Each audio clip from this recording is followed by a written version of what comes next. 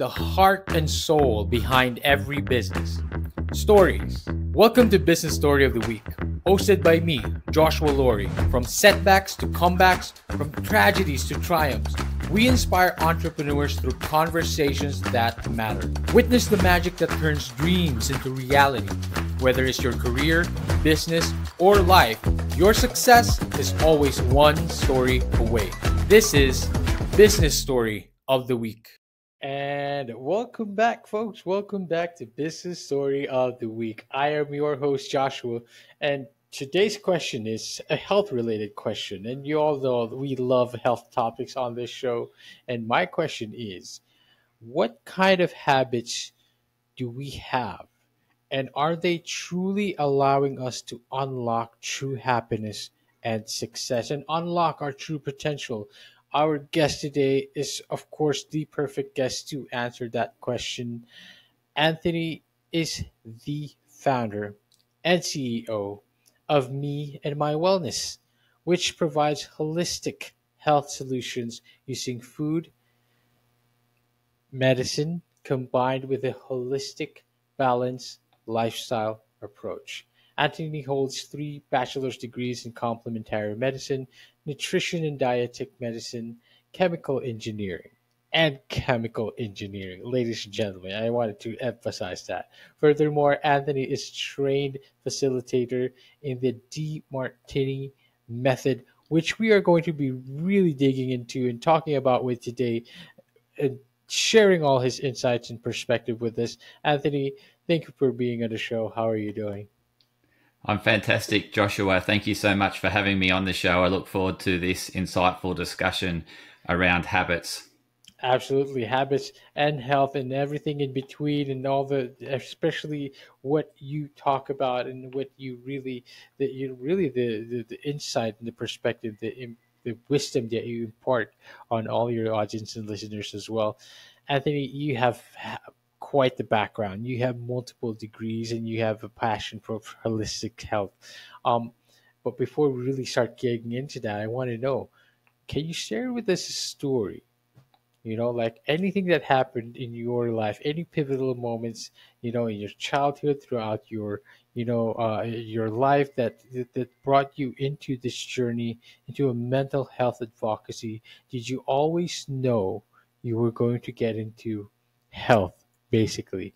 But more than that, I understand that you have a story that inspired your journey when you were 18. Talk to us a little bit about all of that, and what is the story of Anthony Hartcher? Thank you for the opportunity to share that, Joshua. So I was a really sick kid. I started kindergarten around that age, primary school, as a sick child. I had constant ear, nose, throat infections. I had that gluey ear. I had those earaches. Those earaches kept me up all night. Oh, wow. And felt really sleep deprived the next day, didn't have quite the same energy as the other kids. And I just wanted to be like all the other kids and running around with freedom. And so that really woke me up, because I guess during that period, I was seeing doctors, spending a lot of time seeing doctors. And the perception I had from a kid, there was something wrong with me. I'm not normal. So, and then seeing specialty, so I was seeing people, ear doctors and things like that, and then ended up in hospital having a couple of operations, and that really affected my learning career, but my learning development, in terms of I wasn't hearing properly. I had to repeat a year of school, and I just thought, there's something wrong with me. I'm not well, but what that did was drive a really strong motivation from within to get healthy. And so from a very early age, I was reading nutrition magazines, nutrition books, exercise books, and that continued throughout my teenage years. And so I had this massive thirst for knowledge around health, because I never wanted to be that sick kid again. I wanted to be well, and I'm still that person today. So that really sparked that interest around diet and exercise. However, as you mentioned, when I hit 18, I had a close mate who was a great football player. So rugby league, not soccer player, but rugby league player, really someone I looked up to and aspired to be. And I perceived him as having everything. Like he was just successful in all areas of life. And, you know, as a kid, you're sort of saying, oh, I wish I could be that successful. But the sad thing was he actually took his life. And I was, at that time, just couldn't understand it. You know, I had no understanding of how could anyone want to take their life at such an early age. And particularly based on my perceptions that he was really successful. Like, why take your own life when you've got everything, you know? Like, so from that moment, I realized mental health is really important. The way we think and how we think and how we process our thoughts and what we do with our thoughts, the actions we take from our thoughts. And so that inspired me to then get deep into personal development. Wow. And so I was reading all the self-help books from 18 onwards, and I'm still reading them today. So that's very much my journey. Not only are you still reading them today, you are sharing these same insights to your audience as well, and to the audience, to the world at large. You know, it's a very important message, Anthony. And of course, you know, it's one thing to be physically healthy and feel like, you know, like we're at the peak of our health, but it's another thing to also be healthy internally, to be healthy on the inside, and that involves a true holistic approach. And this approach combines, particularly your approach, it combines nutrition, combines lifestyle medicine, and it combines mental health, which I feel like is an epidemic, or we're entering an era of a mental health crisis, and we need it more than ever today. Before we truly get into that, talk to us a little bit about these elements separately. You know, can you explain about how these work together and how they work separately as well? And how do they come together into a comprehensive wellness plan that you teach for, you know, for your audiences and for your clients as well? So certainly working in a particular area will bring you benefits. Yes. So no doubt, like if you're exercising, you'll feel better for exercising, and you'll start noticing your overall energy, your overall alertness, Yes. clarity, focus, Yes. everything improve associated with you doing exercise. Mm-hmm. However, as you know, it's the whole is greater than the sum of the parts. Yes, So it's true. if we then incorporate good sleep practices, good sleep hygiene, and then we're starting to get really good sleep, we start to recover from our exercise faster. We even start, our energy then and our vitality goes to another level. Our mental clarity goes to another. Our emotional quotient, or our emotional intelligence, goes to another level. You know, we can better relate and better communicate, and we've got more control over our emotions. And so then, you know, you got those two, and then you start thinking, diet, I'm going to start improving my diet. And you start to take out ultra processed foods, you start to clean it up, start to eat more whole foods. And so then, you know, then that synergistic effect, you know, working with those three areas now results in another level in terms of benefits. And so, and then if we incorporate into mindfulness into this, and so it's this really compounding effect that we notice. And that's certainly what I've noticed through my health journey, is this compounding effect that you can achieve through doing little bits in all areas constantly is the key. And so it can start out with focusing on one area, and you know, we're more likely to do something if we just hone in on one area and look for the incremental improvements in that area.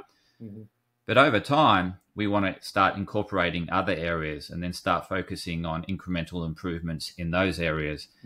And then we start to get this synergistic effect from doing holism.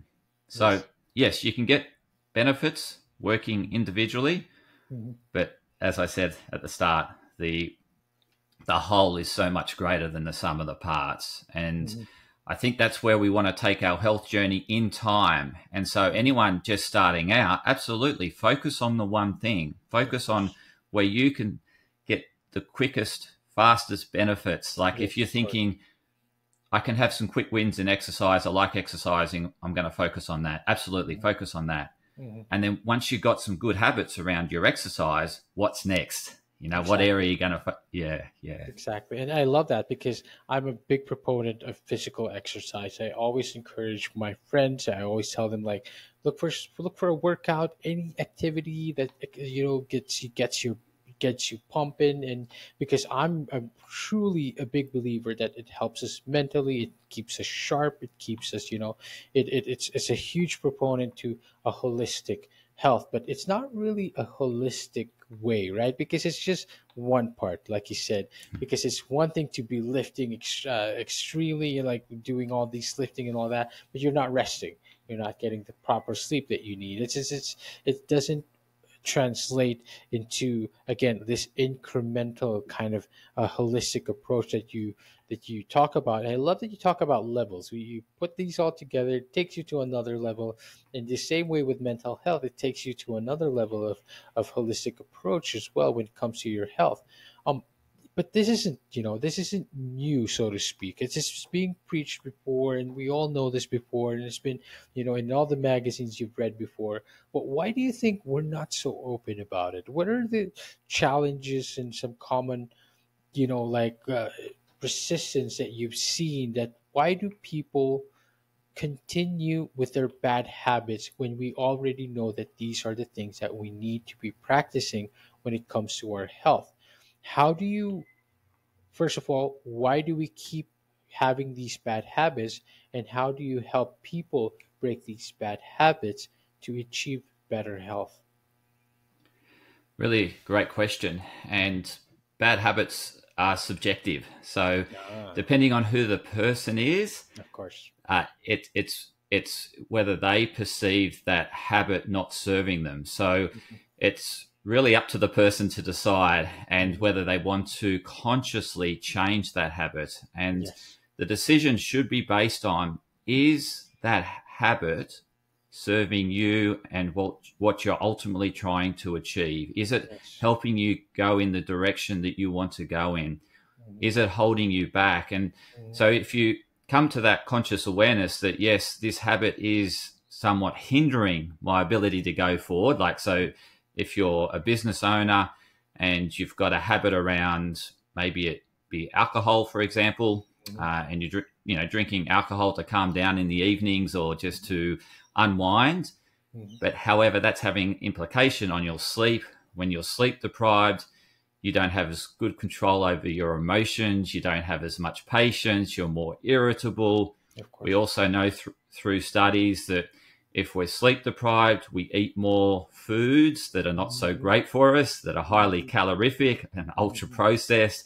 And so it has this compounding effect. So the next day, you're going to be tighter. You won't be as performing as well in your business.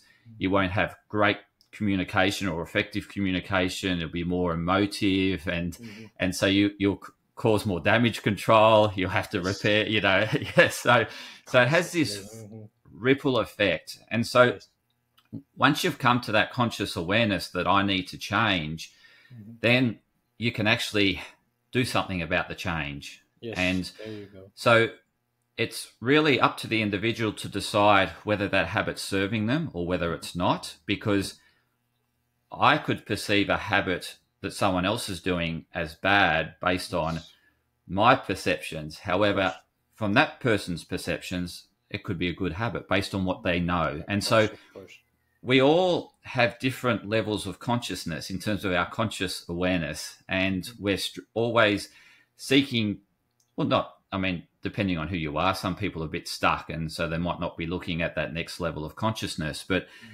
your listeners, your watchers of this podcast are certainly wanting to become more conscious, and they want to elevate their conscious awareness, and they want to achieve excellence. In order to do that, we need to question everything we're doing around our habits and start asking ourselves, is it serving me in terms of what I'm ultimately seeking? and constantly ask yourself that and constantly reviewing your habits, because the more we can finesse our habits to align with what we're seeking, Yes. the more likely we're going to achieve the success that we're looking for. Yes, and that's quite the important uh, insight there, because habits really is consistency, right? And we need to find what serves us. I love the insight where you said what's serving them might not be serving me, or what's serving me might not be. It's the same way, right? Like it's subjective, but these habits are what build us. It's what build this kind of quality of life that we have. It dictates the kind of quality of life that we have. Can you help us get into a bit more about the science of habit, or the behavior behind habits, and why we choose to keep bad habits, and how is it crucial to our health? And of course, what are good habits to practice? If there was one good habit that you could share to us today, of course there are more. Um, Talk to us about that. Talk to us about what we could practice more in our daily lives to achieve better health and well-being, and overall well-being, of course. Okay, so let's start with what we can control to begin Please. with, because at the end of the day, there's no point on focusing on things that we can't control. And so, Yes. what we have governance over is our perceptions, Mm-hmm. our decisions, and our actions. And obviously, our action component, the motor response, the output, will over time, if we repetitively do that action, that will result in a habit, which is automated behavior. It's sort of behavior that we do that we might be unconscious of or have a subconscious sort of awareness of. So they're habitually things that we do repetitiously, or repetitiously results in habitual behaviors. Okay. And and what that happens subconsciously. And the reason why, so our body, well, ultimately, as an evolved species, we're constantly looking to go to that higher level of consciousness. In order to do that, we need to take the repetition away and put that into autopilot so that we can increase our capacity to, I guess, absorb more, learn more, and Yes. Yes. integrate that knowledge and go to the next level. Yes. And so, very, very interesting. yeah, so it's very much that process of, perceptions, decisions, and actions. And so when our perceptions will be, filtered in a sense, depending on who our mentors are, depending on who we looked up to, depending on who we take information in from. So people are learning from this podcast, right? So this is a source of information. There's a source of experts on this podcast. Some of your listeners will resonate with some of the experts and think, oh, wow, he's making sense. I like his logic. I'm going to start to implement something that I've learned on this podcast. Yes.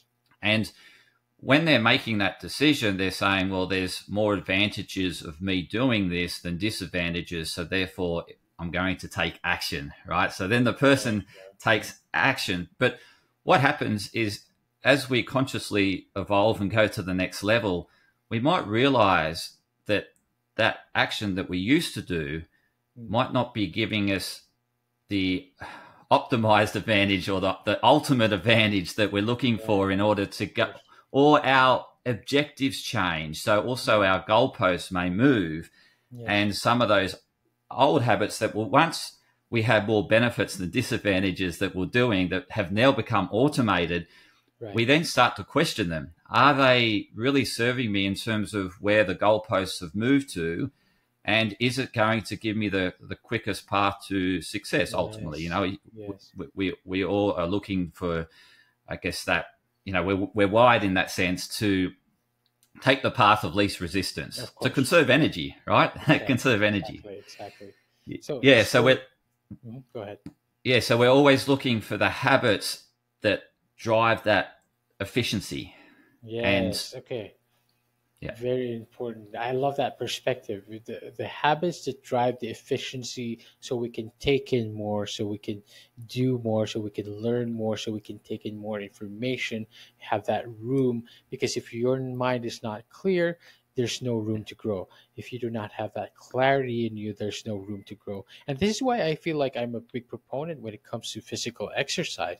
I feel like it really clears your mind a lot. It gets you pump your blood going, it pumps you up. But more than that, it's a great way. It's probably, is it not our major primary way of detoxification, of getting all that toxics out of our system, and allows us to, live kind of like, again, much healthier. The blood and the muscles, they want to be pumped. They want blood flowing into them, especially our brain.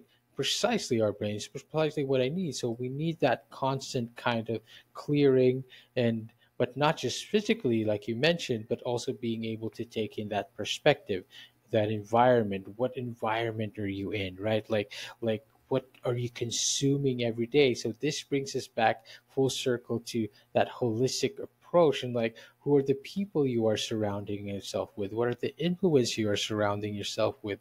And it needs to be healthy.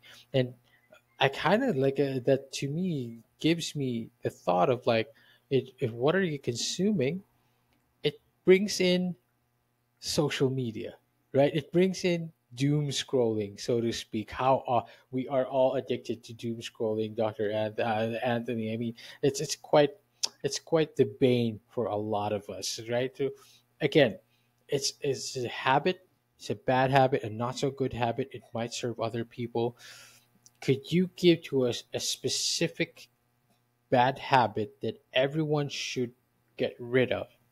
One, and one good specific habit that I feel like we are in full control of, that we should be doing. What would those two be?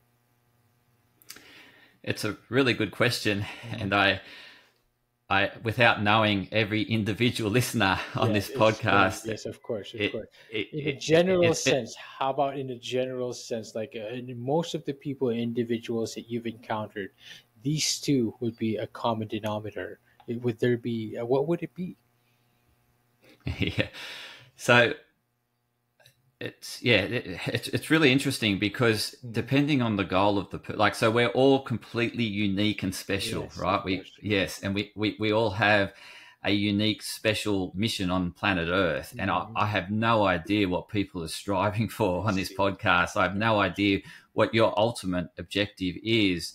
And so for me, I'd just be having a stab in the dark. And Right, like, right. so just let's get back to exercise. So yes, exercise serves us well. It Mhm. helps with lymphatic drainage, which helps with Yes. detoxification, Mm. and that helps with us managing inflammation, and not allowing excessive toxins to build up in our system, so we can think clearer, we Mhm. have more clarity, we've got more energy, and all that sort of thing. So yes, we need to move our body, but Mhm. there's a point at which we move our body that then becomes, we're actually increasing the toxic load, right? Because Oh.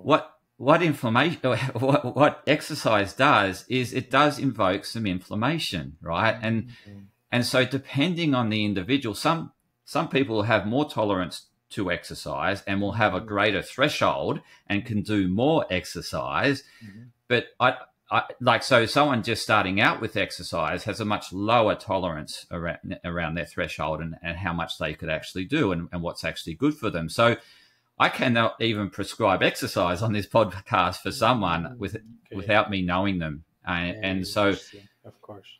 so yeah, so certainly people can overdo exercise to the point that it's causing Yes. them the reverse of what they're ultimately trying to achieve. So Mhm. I once had the belief the more exercise I did, the healthier I'd be. But now I've realized through my conscious awareness and Of through course. my studies, Mhm. that's not the case. And Of so course.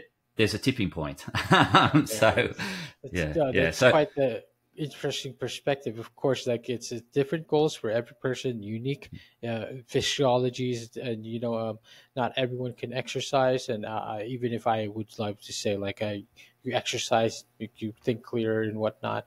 Um, when it comes to mental health, I think this is a part that I think we've touched up a lot. But you also mentioned, how you say, wokeism.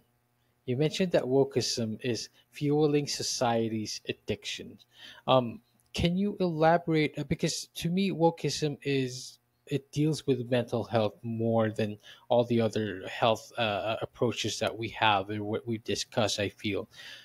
Can you elaborate on this idea and why wokeism has impacted people's pursuit of happiness and harmony, and how much of a detriment it has been to our mental health?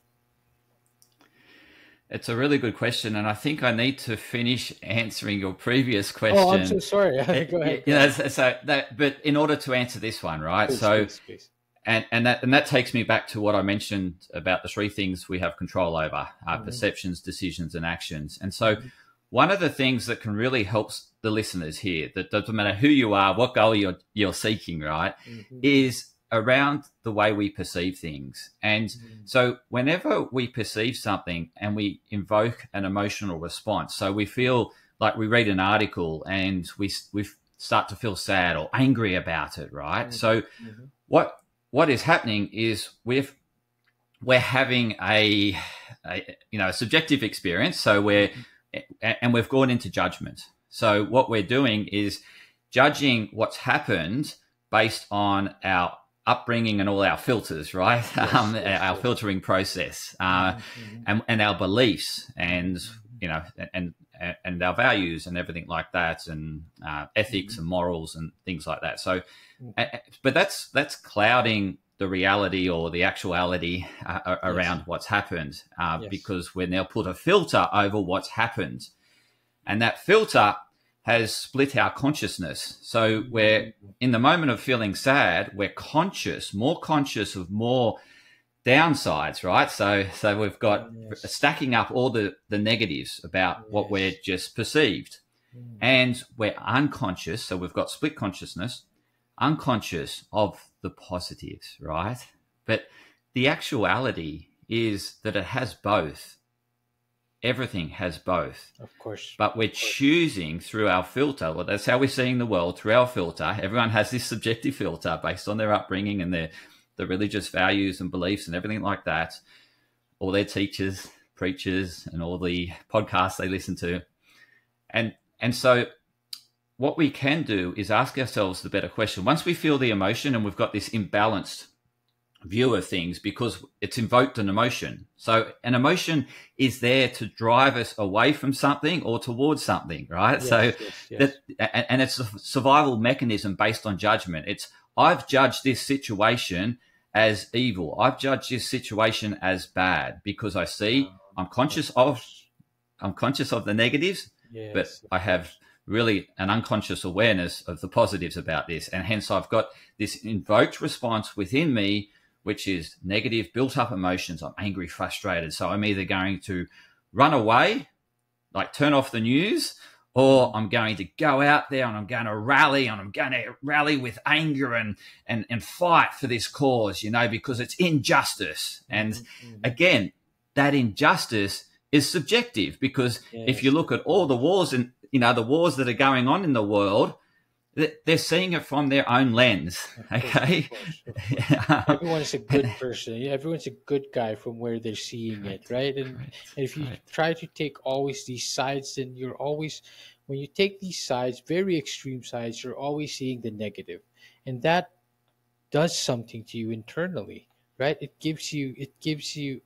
has some effect, of course, because you're always constantly like trying to fight some sort of injustice that may not actually be an injustice at all, Yeah, sure, but you sure. are doing a disservice to yourself by trying to fight, of course it's a noble, it feels noble, of course, right? I mean, wanting to care about others and having concern for society at large is a noble cause.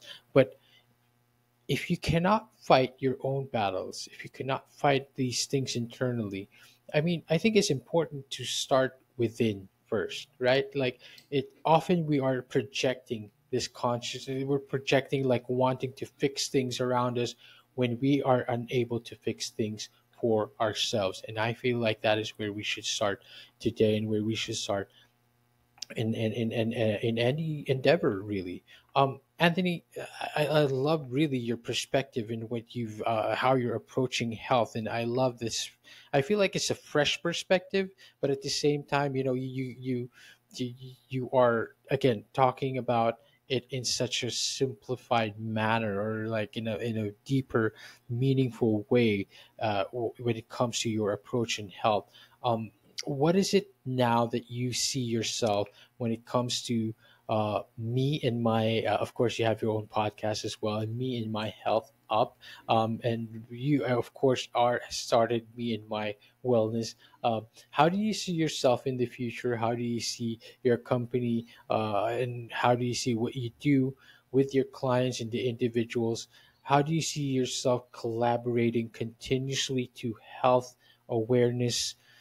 And what are your future aspirations, basically? How do you see yourself contributing to health in general, to all the world and to all the individuals out there?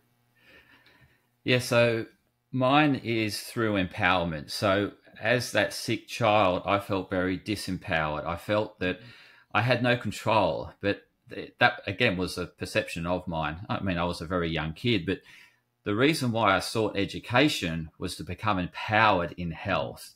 Mhm. And so my mission now is to empower others in health so that they have the ability to make a choice. They feel like they have the freedom to choose. They're not dictated to, this is the only way you can solve this health problem. What I want to give them is different perspectives and different Interesting. avenues Interesting. that align to who they are and Mhm. what goals they're pursuing. So I'm helping, coaching that individual in ultimately aligning what they're doing to take them towards their goal. And Mhm. so I do that in a holistic way. And Wow.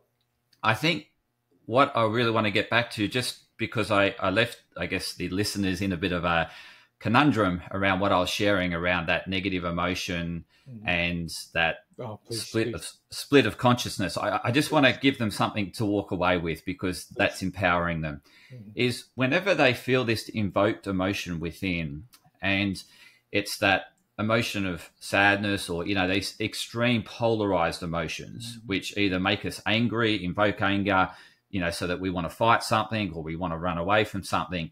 Mhm. What we want to ask ourselves is, how is it serving me? Like, Mhm. so because what when we ask ourselves that question, we're bringing the positives of what we've perceived Mhm. to our conscious awareness, and we're starting to equilibrate where we initially split our consciousness Yes, into yes. just negative and positive. Now Mhm. we're starting to bring the negative and positives together, and when we bring them together, we we we Interesting.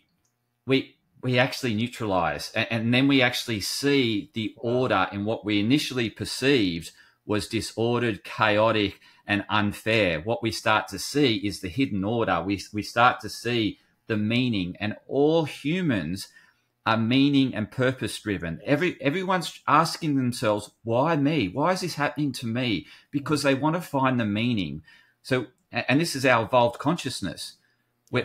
We're in the search for meaning and the Mhm. search for understanding, and we want to lift our conscious awareness and go to the next level of consciousness.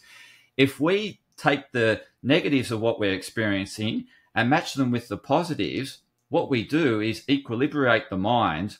Right. We go into our higher level of consciousness, Wow. and we actually see the hidden order, and we actually go to the next level of consciousness. So, Wow. and we're constantly growing by stepping out of judgment. And so whenever we notice ourselves judging, Mhm. we will notice it because we feel the emotions. When you Wow. feel the emotions, you want to ask yourself, what am I judging here? And then ask yourself, if it's negative emotions, how is it benefiting me? Or how is it benefiting the people Wow. that you're perceiving that it's unfair to? How is it benefiting them? How is it serving them? Interesting. And what you'll start to find the answers when you ask these better questions. And so that's what I want to leave the listeners with. And it's the same with extreme euphoria and extreme positive, where you're just Right. seeing the positives and you're not seeing the negatives, right? What you want to do is, how is this not serving me? And so then you equilibrate the mind, and then you see the balance, and then you actually make better decisions. Because if we just see positives and no negatives, what happens is we go forward and take action, but over time we start to see the negatives. And this happens in relationships, right? So initially we're blinded to the negatives. We just see the upside of the person. We're super infatuated with that upside of the person. Yes. We just want that person. We just want them all the time. We can't stop talking about them. We can't stop thinking about them. We get to know them more, and we start to see the other side, and we're thinking, ooh, I don't quite like this other side, but it was always there. It was just that you were blinded. Precisely. Yeah. Because we choose what we want to see. Correct. Anthony, thank you for circling back around and completing that. I mean, I love that you shared that with us right now. I think it's important. It's very, very crucial.